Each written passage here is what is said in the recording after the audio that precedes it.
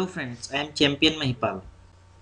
Today we are going to discuss one very simple but tricky interview question. The question is print name without using semicolon.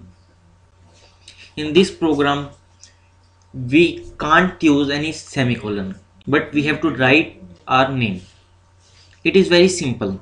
I am explaining it here. In the main function I am writing if statement, and within the condition of if I am writing printf, and what you want to write is written within the printf function. Okay, so what it will do, it will first execute, that means your name will be printed, then it will return true or it will return false. If it will get, it is always true, so it will execute this open braces, nothing more than that will execute, and it will come out of the program.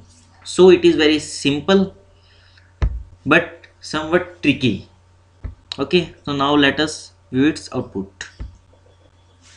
My name is printed without using semicolon.